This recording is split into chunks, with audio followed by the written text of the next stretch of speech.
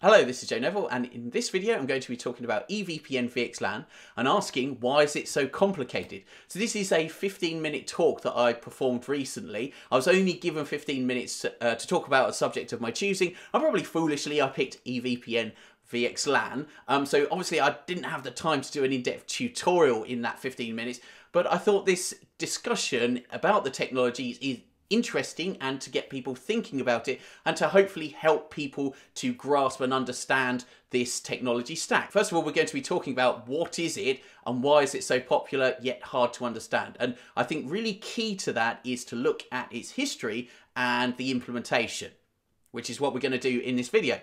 Okay, so sorry IPv6, this is the hottest, most misunderstood technology in networking in 2022, I believe. And I draw that conclusion from being on Twitter, looking online and people asking for tutorials around this and asking questions, you know. And I know that it's really hot because talking to people in the industry, there's a lot of buzz around this. And when I tweet anything about EVPN-VXLAN, I seem to get more followers, even though I haven't done a tutorial about it. So let's answer the question, like, what is it?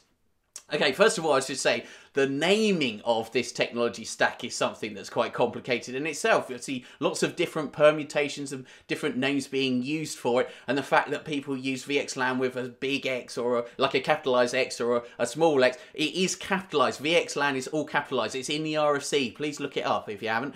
Right, but I have heard recently that Aruba, so the vendor that I work for, their documentation is going to gravitate around the name EVPN-VXLAN. So this is two separate but linked technologies, and I think that's really key. The fact that these is not just one feature set, it's actually two things operating together, linked but separate. So let's dive into that. So EVPN is working at the control plane. Now the control plane being the part of the networking device that is concerned with exchanging information to build a view of the network. So we're talking routing protocols, advertising their local subnets to their remote peers to gain a view of the network so that they can find the best path through the network. And EVPN is an extension of BGP. So BGP, OSPF, these are the things that are operated in the control plane, and that's where EVPN sits.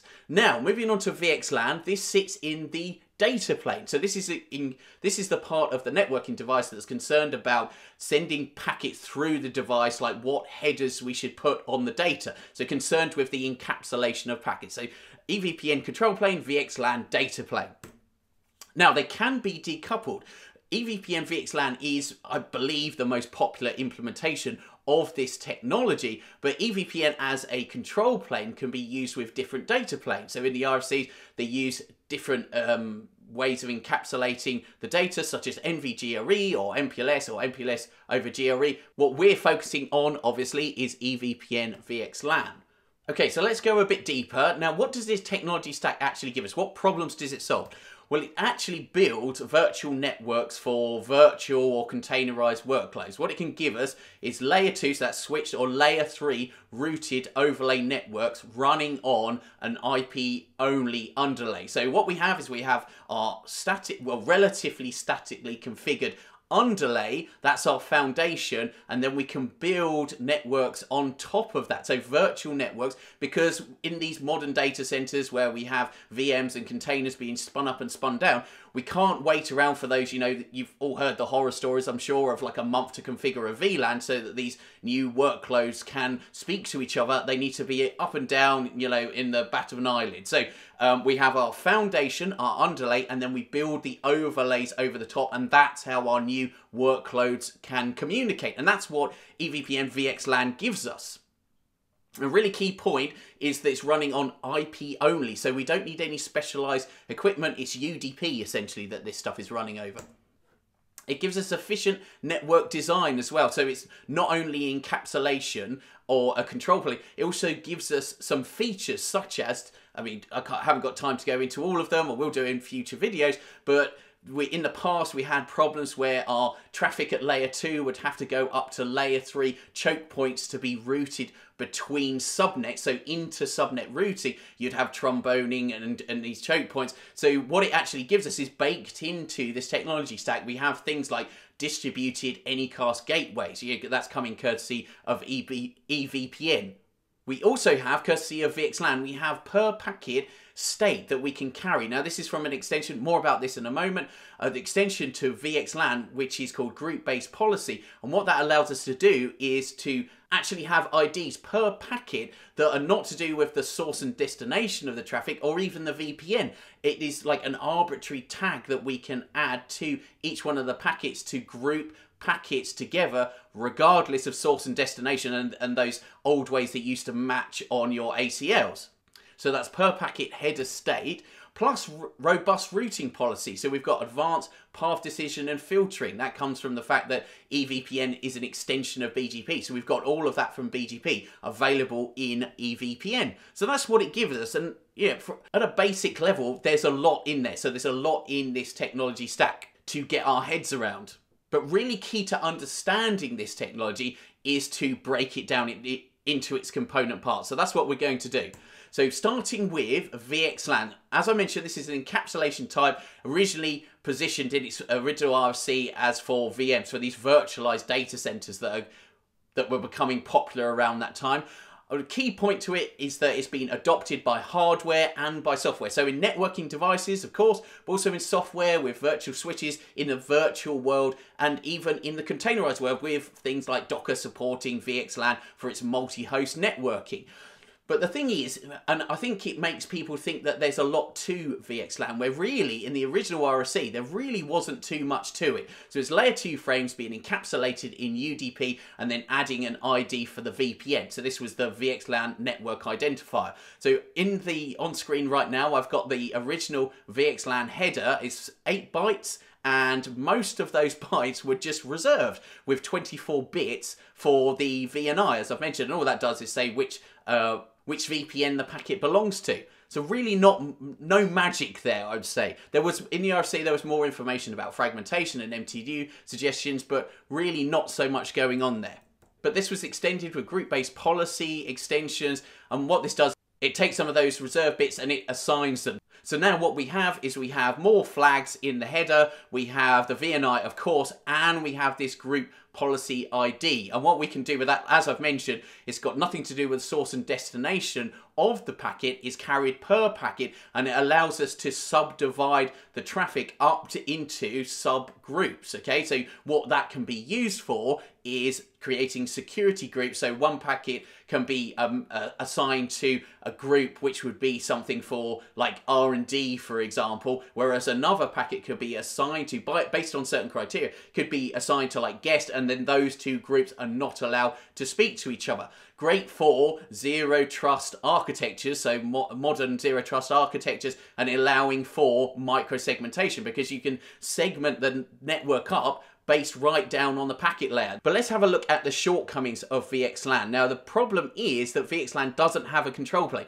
It's just data plane only. So the way that it works is like basic layer 2 switching.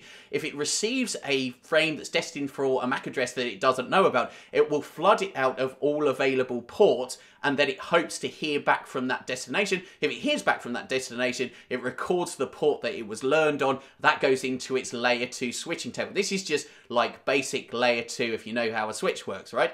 And then when a subsequent frame for that destination arrives, it will be sent out of that port. So we have ingress replication, it's called flood and learn, okay? So basic layer 2. But this is not good because it doesn't scale, we can't filter so easily. It's just generally inefficient. Okay, a quick edit in post because I think I went a bit too simple with the explanation. VXLAN is not actually going to forward it out of the port, it's going to forward it to the available peers within the VPN. Now if you want a much more detailed explanation of VXLAN and why we need a control plane, check out my VXLAN explainer playlist, link on screen now. And it would be a great idea to have a control plane if we want to scale up these networks. Of course, with modern networks, static VXLAN with ingress replication is great if you've got like 1 or 2 devices. Anything more than that, you want to be looking at the control plane. Step forward, of course, EVPN. So EVPN allows us to advertise MAC addresses and IP addresses of nodes on our network. So each one of the EVPN peers will share its local MACs and IPs that it knows about via specific BGP updates, and this enables both layer 2, so switched VPNs, and layer 3. So this is powerful and scalable stuff. We're not using flood and learn. EVPN is yet another extension to BGP. I say yet another because there's been so many, you know, started off with being the routing protocol for IPv4, then it was IPv6 and multicast, layer 3 VPN, so labels for MPLS, etc. You know, so this is just another one of those. But EVPN was specifically positioned as a successor to VPLS, so that's MPLS layer 2 VPNs, and it was initially very service provider focused, which was then repurposed for virtualized data centers. And when I was reading through the various RFCs for EVPN and VXLAN, I noticed that there was kind of two trains going on. So first of all, it started off very much as a VPLS successor in the service provider world, and the RFC used the terminology of a service provider. So it was all CEPs coming from the MPLS world. And then there was this RFC here, 7432, which had an implementation of the EVPN control plane, but with an MPLS data plane.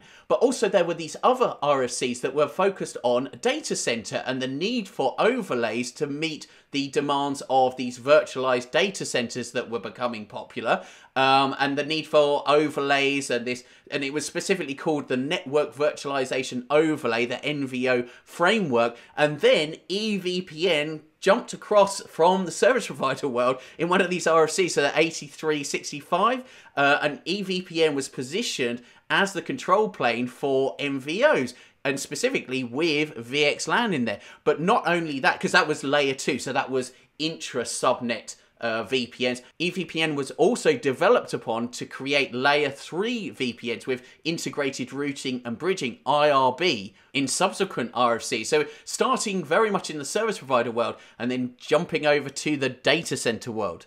So when I read those RFCs and I learned that EVPN started off as a VPLS successor and then moved into the world of the data center and was developed upon, that really made me think about the EVPN family tree. And I think that really informs why this is a complex technology and things like why we configure certain things and why features and name certain things within EVPN. It's because it's coming from decades of development of other technologies. So starting at the beginning, BGP. So BGP is the advanced routing protocol, isn't it? When I was learning networking, it was the last routing protocol that you learned. So you started off with RIP, then you did OSPF, then you did BGP. So BGP in itself is pretty complicated and there's a lot in there. Then there was the developments with MPLS and VPLS, which I've done quite a bit of in the past, but that's pretty advanced stuff as well, you know, so we're building on that. Service provider tends to be for the more intermediate to advanced engineer, and there's a lot of new concepts in there,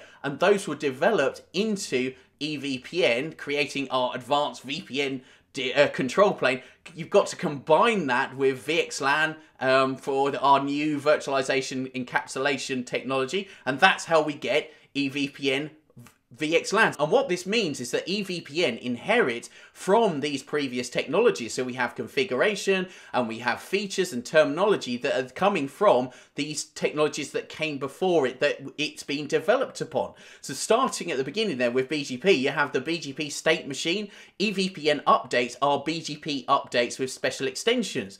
You also have the advanced path decision process and the filtering that you can get in routing policy from BGP. We see extended communities used a lot with EVPN. Plus then from VPLS you have the VPN artifacts and things like VRFs, route distinguishers and route targets are used a lot within EVPN configuration.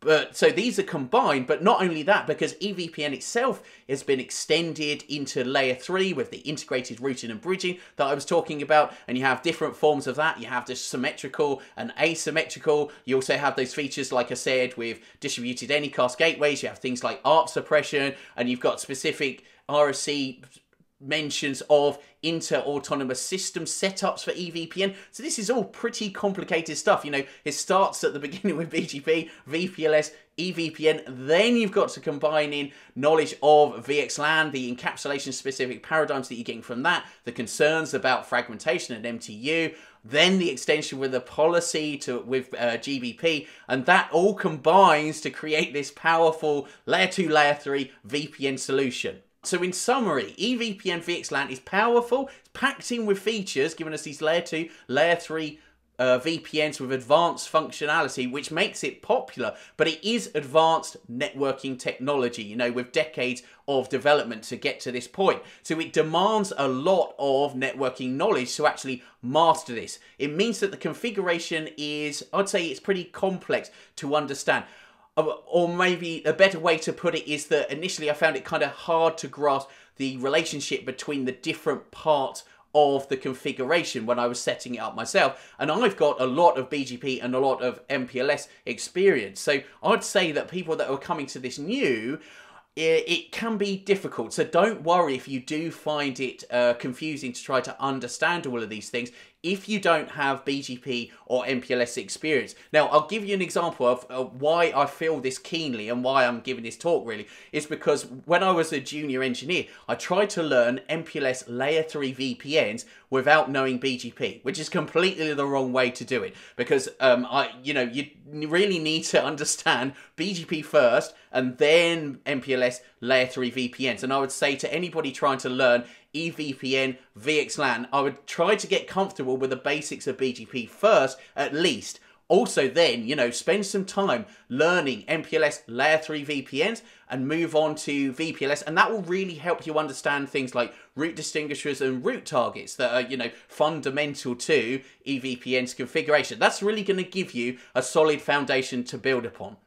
The main point with this is take your time. This is advanced stuff. Don't get frustrated and keep at it. Try to break this down into the component parts. You know, don't just think that you're going to be able to learn EVPN-VXLAN by looking at a learn it in 5 minutes YouTube video. It's going to take some time and to really build up, to really understand this stuff. Okay, so thank you very much for your time. My name is Joe Neville. You can hit me up on Twitter at JoeNeville_ if you want to discuss this. If you think I'm talking nonsense, of course, get in touch. It's always good to hear from people. But that was my talk, EVPN-VXLAN. Why is it so complicated? Goodbye.